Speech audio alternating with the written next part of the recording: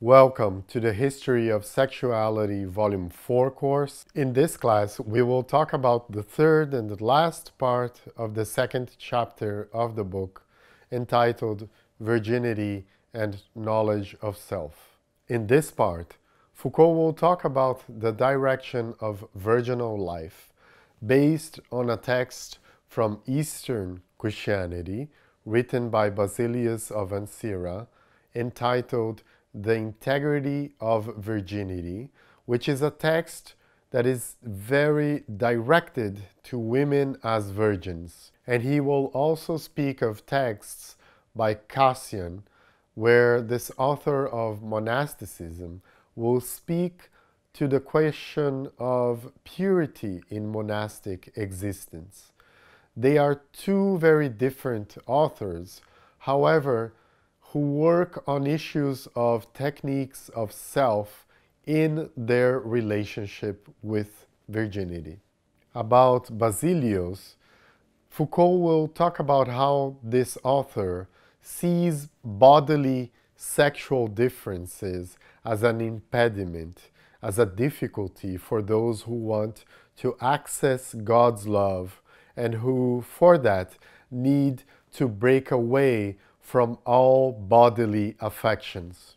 For Basilius, the search for purity must be of the soul and the body.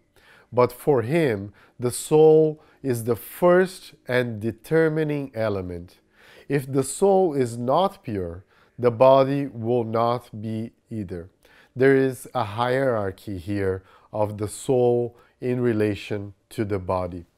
The work of purifying the soul becomes a constant work. Every thought is seen as an act in the soul, so purification must be constantly carried out in relation to the subtlest movements of thought. Says Foucault, citation, "The soul that wants to remain virgin must therefore continually watch over even the most secret movements of its thought. Finally, the purity of the soul cannot be ensured without constant vigilance over what within itself may cause illusion and deceive it." End of citation. So one is asked to look and to have a constant attention to any movement that takes place in thought. And purification requires paying attention to any movement that might be malicious. A movement of thought can come as a cause of illusion. And this illusion would be that of the cunning enemy of Satan, of the devil.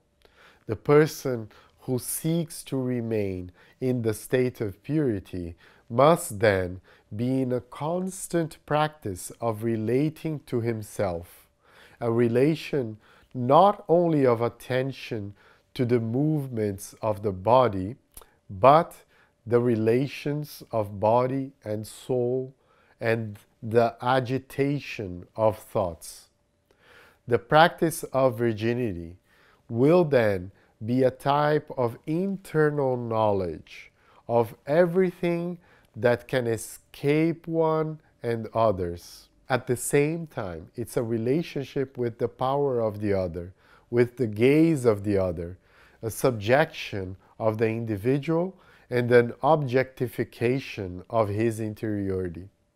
There will not be a full identification here with either the body or the soul, because both are crossed and traversed by dangers that need to be visualized and faced. In Basilius' analysis, the exclusion of sexual relations takes on a positive spiritual meaning as a result of the refusal of anything that can be a means to the illusion and error that are tempted by the enemy, by evil. Foucault then goes on to speak of Cassian's writings. He mentions that this author rarely uses the term virginity, which was common to other priests such as Gregory of Nyssa, Basilius, or Chrysostom, as we saw. The term used by Cassian is chastity. He will distinguish continence from chastity. Continence refers to being chaste in a bodily way in relation to sexual intercourse, for example. But for Cassian, being chaste comes to mean maintaining a state of integrity or incorruptibility, which in Greek is called hagnos, a state of purity, of virginity in flesh and spirit, a whole state of purity. Says Cassian, citation, "The incorruption of the flesh resides less in the deprivation of a woman than in the integrity of the heart that preserves sanctity for the fear of God or the love of chastity without corruption." End of citation. So let's see here then that for Cassian, the integrity of the heart is more important than the incorruption of the flesh. Chastity appears as a positive force. It allows those who practice it to take delight, to take even a certain pleasure from their own purity. For Cassian, the subject lives an internal combat because of the assaults of the flesh. One is constantly threatened, but this constant threat is a good thing because that way the subject is always attentive, always in combat. This combat has the movement of expelling from the heart the appetites of the flesh and thus giving way to spiritual joys. What's interesting here is that he puts that this combat is a combat that must include a great desire and a great love for chastity, for this purity of heart and for the spiritual combat. So it is imbued with desire. It's not a total renunciation of desire. Foucault will then speak of purity of heart, saying that when Cassian speaks of the state of virginity, he does not use the vocabulary of engagement with God, union with God, a wedding with God that was so present even before him. Cassian speaks of merging with God, but as an act of knowledge, not as a sexual relation or sexual union of two individuals. Cassian speaks of the relationship between gaze, object, and light, knowledge. Says Foucault, citation, "For Cassian, the soul linked to God is not the bride finally reunited with her husband. Rather, it is the gaze that is not distracted from the point at which it has been fixed and clings to it to the point where it no longer sees. When he speaks of the soul that merges with God, Cassian does not think of the absolute wife in spiritual union, but in the act of contemplation that is no longer more than one. It is the same thing with what is contemplated. As for the presence of God in the soul, he takes possession of it without letting anything escape. It is not the presence of the Lord on the nuptial bed that Cassian refers to, but the ray of light that descends into the soul and illuminates it, leaving no corner in it, of no shadow at all." End of citation. Here we see how Foucault is poetic in creating an interpretive language of the reading he makes of another author. This interpretive language acts with a certain respect for what it interprets. But that's just one observation of mine. What Cashin's work is showing is that it refers to a goal of contemplation for life, which was the goal of monastic life. It was a life of renunciation of the world in order to reach the good, which is contemplation. This contemplation is a relationship with the knowledge of God. It's a relationship of knowledge of God, a relationship that takes place in the interior of the soul, that is illuminated from within by divine grace, in a spiritual fusion, a possession in the form of knowledge. Says Foucault, citation, "Chastity does not have the same role for him as virginity among the authors we spoke of earlier. For them, it was a question of preserving in the soul the integrity which it allows to reach the bridegroom without ever having suffered blemish. For Cashin, chastity has the role of ensuring a purity of heart or a purity of spirit that makes the relationship of knowledge possible, that there is no disturbance in the gaze, no shadow that escapes the light, no stain that hinders the transparency." In short, the series Virginity, Integrity, Spiritual Nuptials, which we find clearly developed in authors such as Basil of Ancira, Cashin in the manner of Evagrius, replaces the series Chastity, Purity of Art, Contemplation. End of citation. For Cashin, the understanding of the word of the scriptures only happens to one who starts practicing corporeal chastity and then goes on to practice chastity in the sense of the spirit. Purity of heart is attained through the soul that pays attention to continuing upon itself a constant vigilance that never stops.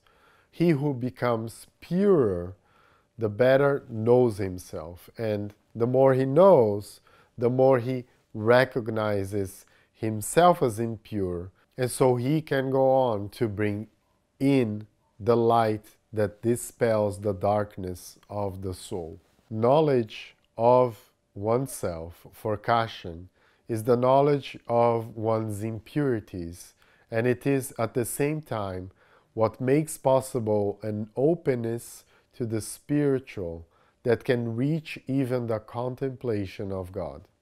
Says Foucault, citation, "We must therefore conceive of the double process of exposure to the light of the arcana of the heart, which is at the same time a condition and an effect of the knowledge of God, and of a journey towards spiritual science that cannot be done without a knowledge of the self that it makes possible.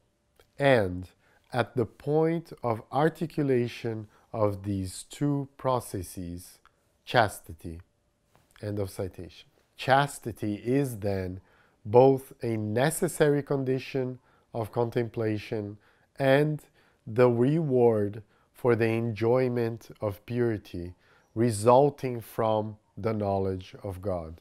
Foucault will then talk about spiritual combat in Cashin, and he will say that this spiritual struggle is presented with metaphors of the athletic model and the military model. Says Foucault, citation, "The intertwining of these two metaphors brings out two essential components of spiritual combat. On the one hand, as an athletic test, this combat presupposes exercise, training, the will to overcome oneself, work on oneself, control and measure one's own strength. Ascesis in the strict sense of the term. But as a war against an opponent, and even more a tireless enemy susceptible to all tricks than a rival in honest play, the fight takes place against another. Athletic combat imposes a way of relating to oneself. Warlike, it is a relationship with an irreducible element of otherness. End of citation. This other against which the combat is waged is presented by Cassion in the forms of sins like gluttony, fornication, avarice, anger, sadness, acedia, boasting, pride. Foucault says that here we have a sketch of the picture that will later become the 7 capital sins. But he stresses, here it is not about establishing codes of faults or interdictions, but rather a typology of thought. Those thoughts that stir up the soul and disturb its tranquility. It is the demons that insinuate these thoughts into our bodies and souls, according to Cassion, and that this would depend on us whether or not to dwell on them, letting them have our passions or not. For Cassion, demons are spirits such as the spirit of gluttony, the spirit of greed, etc. They cannot dwell in the soul, but they can settle in the body, especially in the weakened body. Through the body, they arouse and induce thoughts, images, memories, etc. And we can be deceived into thinking that it is from each one of us that these are coming. And the devil can see how the soul reacts to such insinuations. And with that information, he can modify them, intensify them, can change his attack. Says Foucault, citation. It is, in short, a complex game between the soul and its opponent, in which thoughts are sent, repealed, accepted, relaunched again, through the body that launches and receives movements. In these, the enemy detects the signs that guide his action, and it is also in them that the soul must recognize the signs of his adversary's presence. Spiritual combat is therefore inseparably a confrontation with the other, a dynamic of movements that pass from the soul to the body and vice versa, a task of deciphering, finally, trying to capture what is hidden under the appearances of oneself. End of citation. See that here we have a whole genealogy of the subject of Western culture. That subject who will interpret his interiority in search of signs and will deal with his interiority as a game of appearances. The spiritual combat takes place precisely in deciphering the signs of the body and soul. But the decipherment is never finished. The combat only ceases, at least momentarily, with the interference and help of God. The one who believes that he is already sheltered from evil is precisely the one who can relapse because of his overconfidence, according to Cassion. Says Foucault, citation, "It would be then that the different force could, by surprise, defeat him without even leaving him the possibility of resisting. There is, therefore, a positive value in the permanent and intense combat. We must, therefore, see in this perpetual and sensitive threat of evil a benefit, hence an effect of God's beneficence. The war that crosses us, says Cashin, I say that it is the effect of a divine providence. Thus, the war that a disposition of the Creator sparks in us has its usefulness in a certain way. It excites us, it forces us to become better, and if it came to an end, we would see a disastrous peace come to it. End of citation. This is where the notion of temptation plays a fundamental role. It is the dynamic element in the relationship between the outside and the inside of the soul. It is also the dramatic episode in combat because it can drag us towards it or away from it. And it is what needs to be deciphered as to its origin in God or on the devil. Temptation is precisely this notion that calls for the need for continuous decipherment for knowledge of self. Foucault shows how Cashin believes in a causal chain of what he considered as the evil spirits, such as the spirit of gluttony, the spirit of fornication, of avarice, etc. In this causal chain, gluttony, the consumption of many foods, ignites the spirit of fornication.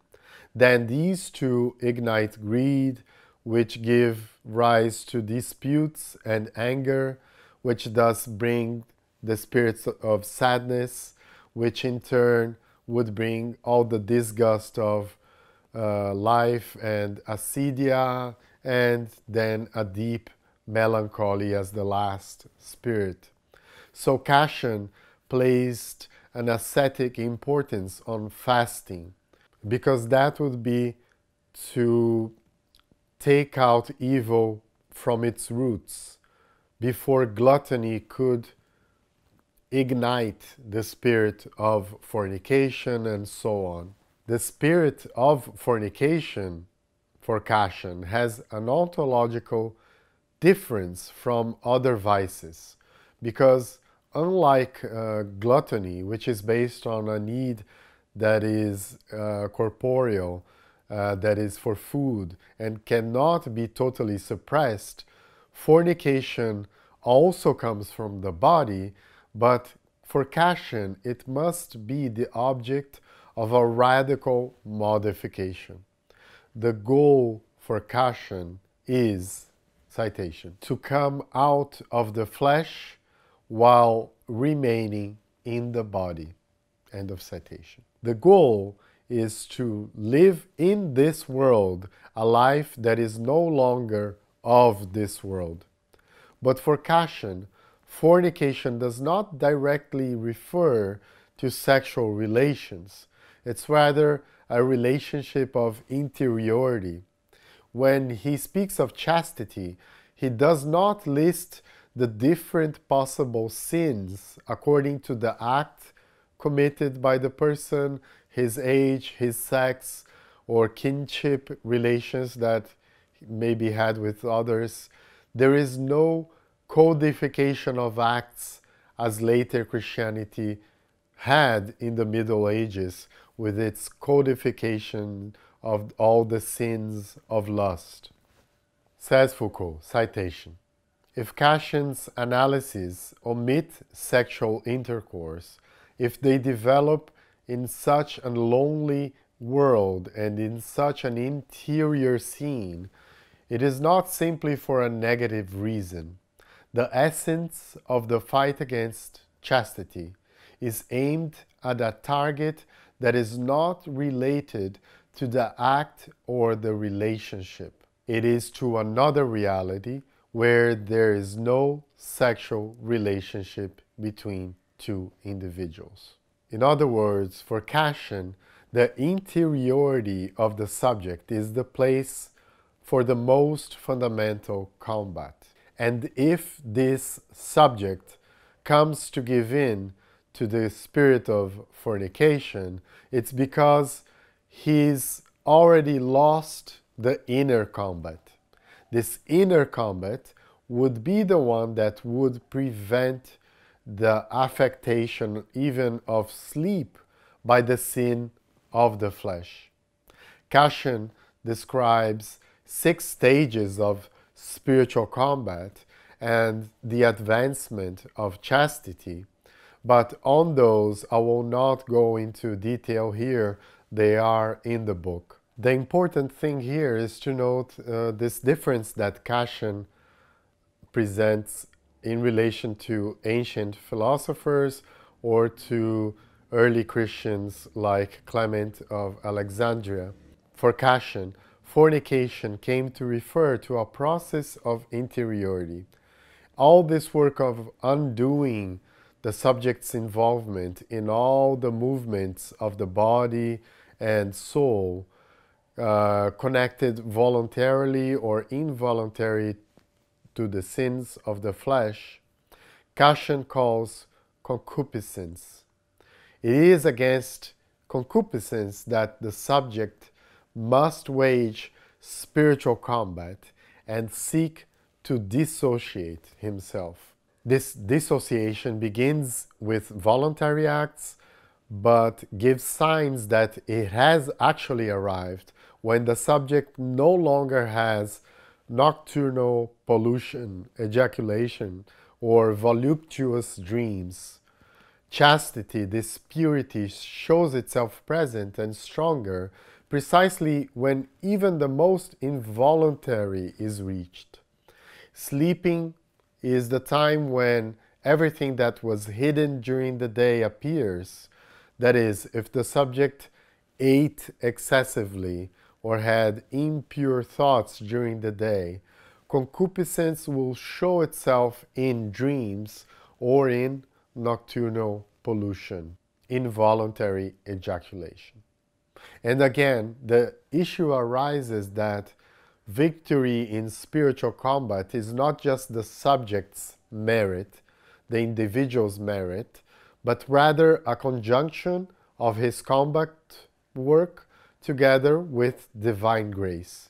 The one who boasts of being victorious in combat can always fall back because victory is only given by grace for Cashin. Grace appears as a power stronger than nature. Foucault points to the difference that Cashin introduces in relation to what was the mystique of virginity in Tertullian that we saw in earlier chapters. Says Foucault, citation, "In Tertullian, the state of virginity implied an exterior and interior attitude of renunciation of the world, complemented by rules of presentation, conduct, and way of being. In the great mystique of virginity that develops from the 3rd century onwards, the rigor of renunciation on the theme already present in Tertullian of union with Christ inverts the negative form of continence into a promise of spiritual marriage. In Cashin, who once again is a witness much more than an inventor, there is something like an unfolding, a kind of portrait that opens up the full depth of an interior scene." End of citation. So let's see. Cashin is important in presenting a new type of subject that has a whole depth, new interiority, new techniques of the self that appear as spiritual combat, central to the monastic life. It is not about interdictions or prohibitions that would have been internalized, but rather the opening of a domain that is thought, which goes from body to soul and from soul to body. The subject then becomes always suspicious, a suspicion against himself that is constant and never disarms. He seeks to detect all secret fornication in the deepest recesses of the soul. The subject is produced by a subjectivation, a continuous practice and obligation to seek and tell the truth about oneself, an indefinite and endless practice. This subject will try to detect in himself the strength of the other, of the enemy that hides within himself. He will fight a combat that cannot be won without the help of omnipotence, of God. And at the same time, he must submit to another permanently, to obey his directors of conscience. This subject will be subjectified through all of these practices. So we have here, again, a certain genealogy of Western forms of subjectivation. That's all for this class. In the next class, we will go to part 3 of the book. Happy reading. See you then.